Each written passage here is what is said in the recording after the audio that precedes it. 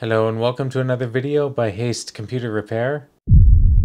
In today's video, I'll be upgrading a Lenovo ThinkStation P320 desktop PC with the following upgrades. Number 1 is a MSI Ventus XS OC Edition GeForce GTX 1650 with 4GB of GDDR4 memory. And next is this Samsung 970 EVO Plus NVMe solid state drive, 1TB in capacity. For the solid state drive, I have this NVMe PCIe adapter, Lenovo branded, that I'll be installing in the second PCIe lane down here. And I've already got 32GB of Samsung DDR4 2400 MHz RAM. And underneath this stock CPU fan and heatsink is the Intel Xeon E3-1275 V6 CPU, 4 cores, 8 threads at 3.8 GHz.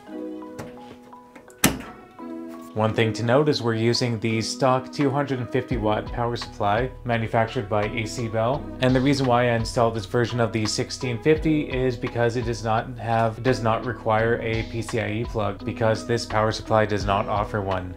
More details about that in my video review of the P320, which you can go check out on my YouTube channel. Alright, and let's check out the gaming and benchmark examples.